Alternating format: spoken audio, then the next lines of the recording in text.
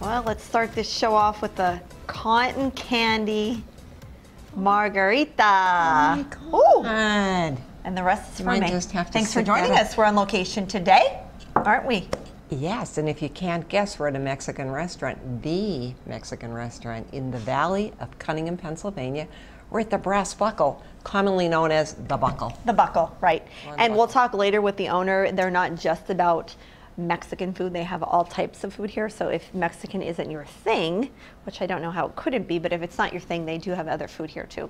Yeah, but it's so festivus. And now tell me about this. Look at This is, they like to do original drinks here, and this is called a cotton candy margarita. You're probably gonna have a sugar rush just on that, right? Wow. It's literally the cotton candy. And I got all alcohol. Is that good? Yeah, it's good. Ooh, that's yummy. It'll get Gonna have better a as blue the show tongue. goes on. Yes, it will. Especially if you're drinking. Yeah, because I don't normally drink. So I don't normally drink, and I don't usually eat Mexican food because I doesn't have drink like or a eat. lot of She stuff. just sits here. No, I eat. I just don't eat anything real spicy. But I brought a whole pack of chews with me. Oh, so there I'm you eating go. everything. And when we're talking about, we were thinking about what we wanted to talk about on today's show.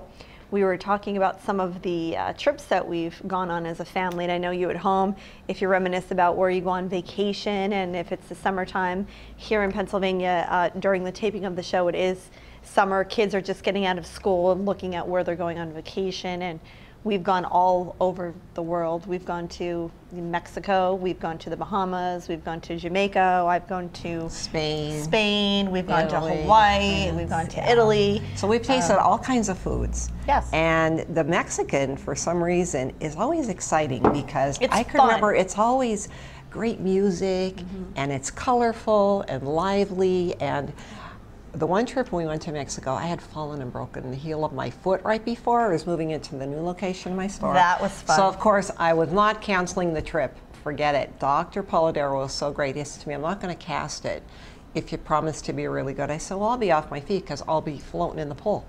So Sammy, your brother, was so great because he would carry me when needed, and we went to this one Mexican restaurant, if you remember. There must have been 100 steps, a spiral going down to this gorgeous view on the side of the mountain. And the guys all came up and carried me down in the wheelchair.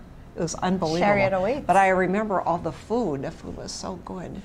And you're going to hear from the owner because he's actually traveled to different parts of the country and the world that he's also tasted this authentic food and has brought it right here. It's a good little place to eat, and I shouldn't even say little because they offer so many different things. So this big. building is really has some character and history behind it. We're actually in the ballroom area where you can have parties and stuff. So we're going to be talking with Jerry, the owner. We're on location. This is one of our last shows for the season before we take a break for the summertime. Yeah, this is like a pre-vacation. All right, well, we're going to get Deb drunk, and when you come right back, 2 sips. we're going to try out some of this food and talk about the Brass Buckle here in Conyngham Valley.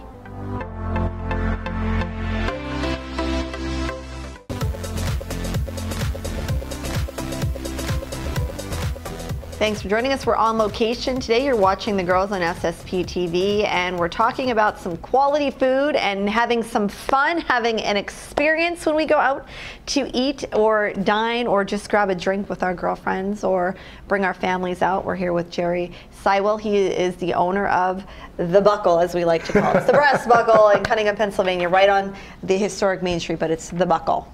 Absolutely. For most of us. Everybody always calls it, I'm going to the Buckle. There you go. To the Buckle. They And drop the balls. I'm wearing one of your little souvenirs from your many trips Absolutely. around the world. Always need a sombrero, keep the sun off your face, so when you're having some margaritas, you know, you can continue to drink. Yeah, with people margaritas. can't tell teasing. that your eyes are closing. Yeah, we were Exactly. teasing. If you could balance this on your head after drinking a margarita, you could have another one. Absolutely. There you go. And get them, you know, put that on there, and if they fall over from the weight, well, you got to cut them off. Well, I like your little shirt over here. It has "Let us tempt you," and you've been tempting me ever since your chef brought these tacos out. So tell us a little about some of the traditional food that you have here. Absolutely. You know, people go to Mexico and they're very aware of, you know, the traditional styles of food that you see out there. And that's what we have here is your traditional tacos. We've always seen growing up as children, the traditional Tex-Mex type taco that we serve. One is chicken, soft taco, one is a hard beef taco.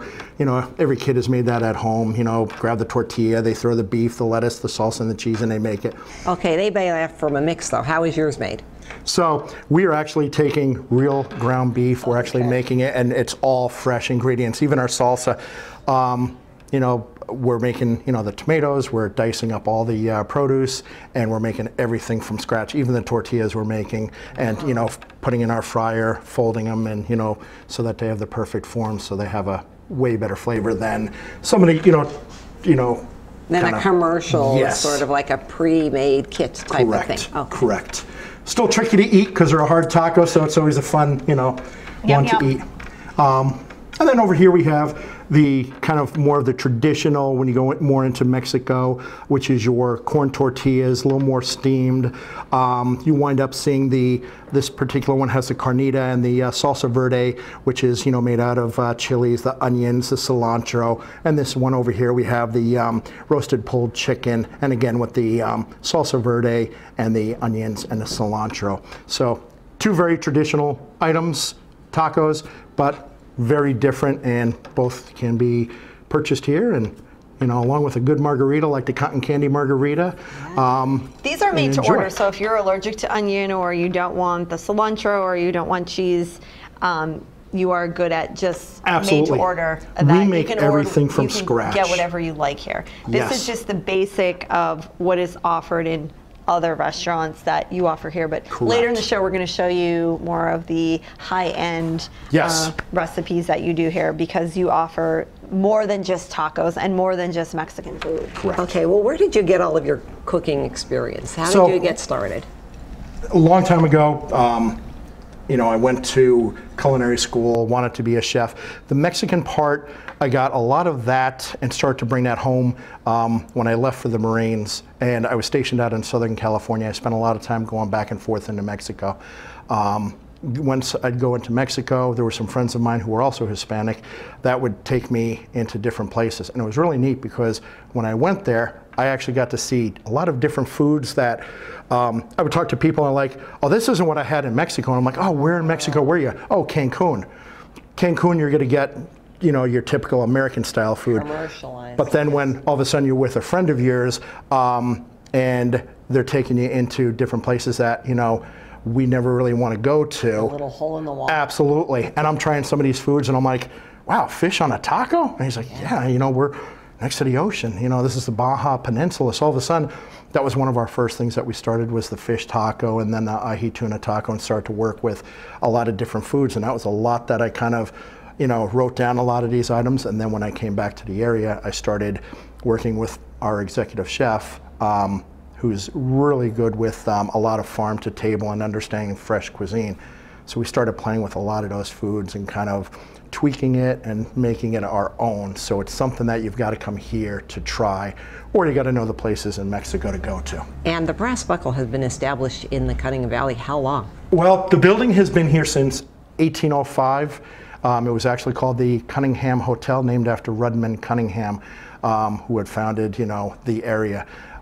We have been here as the Brass Buckle since 1983, doing kind of very small amounts of Mexican, and it's kind of grown and grown over the years, and the menu has grown to different types. So, you know, and people will see that as they've been coming here from the basic taco to all of a sudden more traditional, and even, you know, the next margaritas. taco and the margaritas, and Absolutely. And the restaurant has grown because at one time it was only the lower level that you had it. Yeah, we're upstairs. Yes. Upstairs, this gorgeous, gorgeous banquet Yes. hall that's here with the view of the valley, and you put a seating area outside as well, Yes. which was an addition. And it's so pretty to come down Main Street, Conyngham, see all the historic homes, and then to come up across this too with the window boxes and the nice tables. Absolutely. So I have to applaud you for that. You Thank really you. did a beautiful job Thank with you. that. It's a great asset to the area. Absolutely. It's, you know what, and it's fun. We wanted that kind of, you know, when everybody goes to the shore, they always want to sit that sidewalk cafe.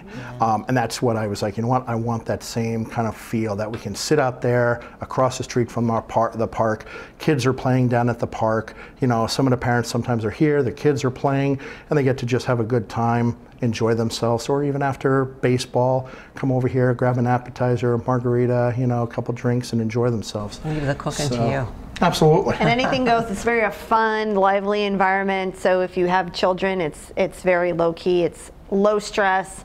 They could come in. They can order you know, a quesadilla, and you can get something. Oh, yeah. When we're going to talk about those other entrees like the ahi tuna tacos and some of the other fish items that you have that you have, just you're not just going to come here and say, if you don't like Mexican food, it doesn't mean you don't have something here for them. We're going to talk about that. If you're looking for ideas to book a party, we're going to talk about that.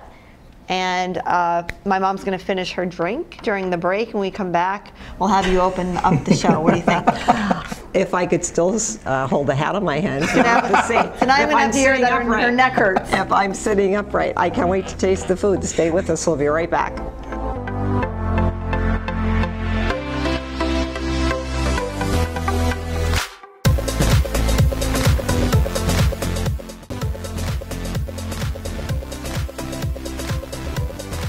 It's dinner and a show today at the Buckle, at least for us it is, the Brass Buckle. And we're with Jerry Seiwell. He is the owner of the Brass Buckle, and we're trying some of the food. We're talking about, I know, these are my favorite. You have homemade best salsa. And please talk about the carrots that are in the salsa, because I know we've gone through this a couple of times, but you make your salsa fresh. We do, and it's funny because we get beat up about the carrots by people who have never had the salsa. Why? And I actually had someone the one time say on a post that it was like, oh my goodness, this wasn't salsa. It's like someone took up a bunch of vegetables, cut them up, and put them in a bowl. And I kind of laughed and wanted to respond and say, thank you for giving me the definition of salsa, because it's exactly what it is.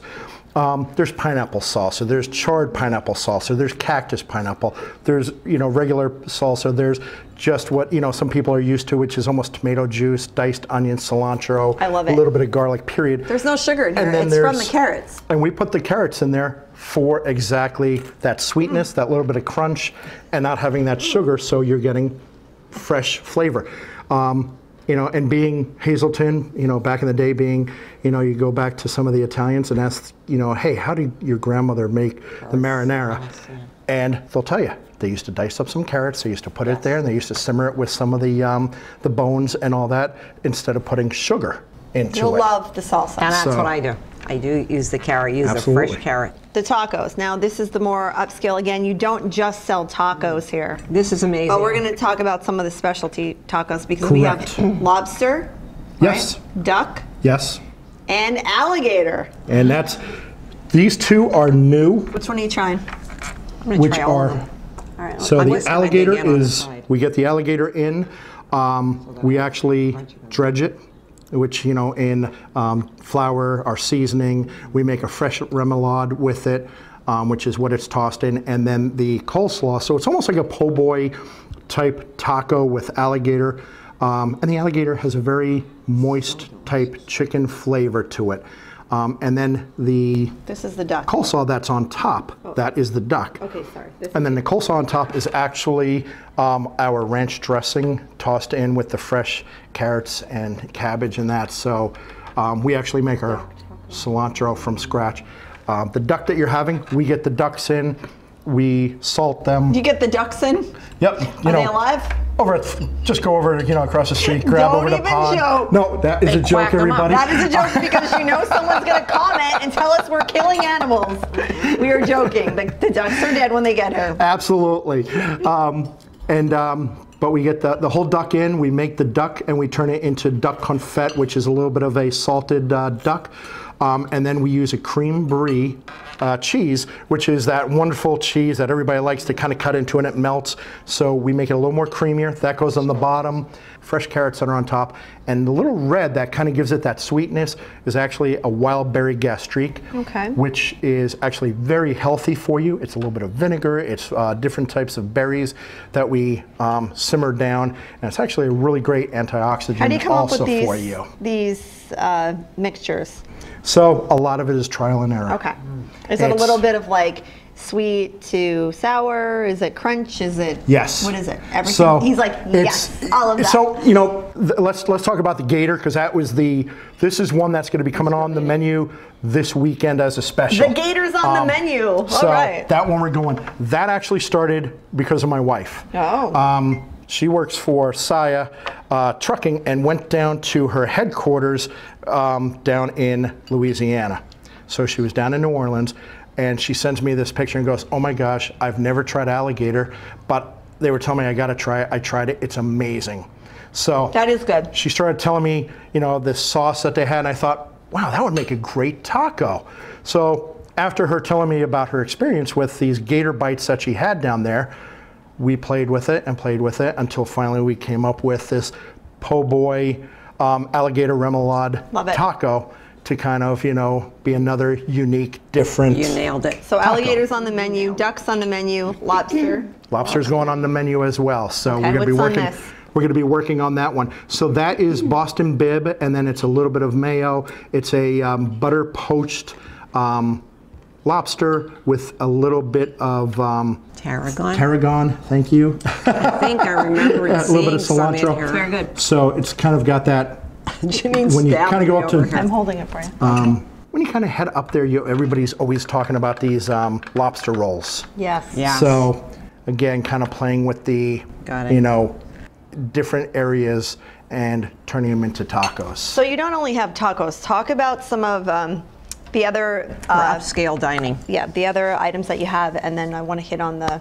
We have about 3 minutes, so we'll talk about the catering and stuff. So we have a fantastic menu. We're always changing it. We're always looking for things. We have sea bass paella that we get a great sea bass in.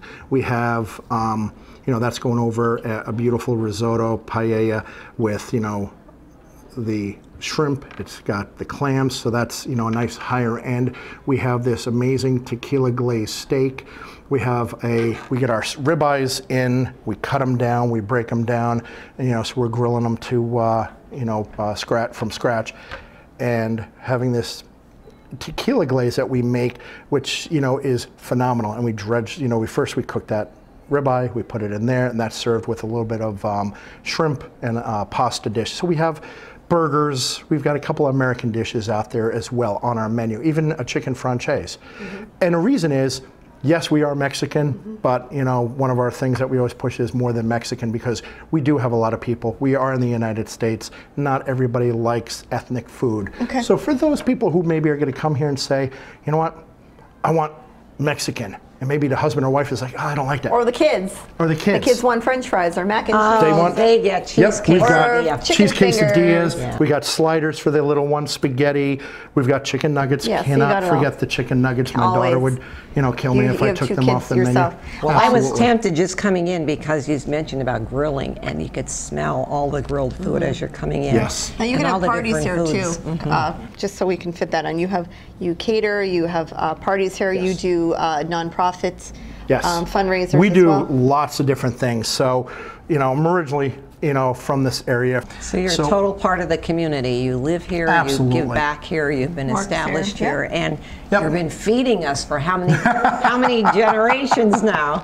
Absolutely. I know, but kids love coming here. And you know what? We've seen kids grow up. We've seen kids get engaged and have engagement parties here. We just have a wedding for 115 people for kids that were kids coming here eating cheese quesadillas who now got engaged here, now getting married here. All right, so if you don't know what you're missing, get yourself down to Main Street in Conyngham. It's a nice experience, too. Come down to the Buckle and... we have some food to finish, but the show is over. Yeah, Janine's getting ready to dig in here, so I guess I have to say a quick goodbye, and thank you so much for having us. Thanks, Jerry. We can't wait to dig into the food here, and hopefully we'll be seeing you more often. You can always go on our Facebook also and find more information about us there as well. Put some funny posts up. It's funny. Oh, yeah. Try to keep it lively. Well, you're a great guy. I enjoyed meeting you. Great guy. We'll see you later, alligator. After a while, crocodile. Bye.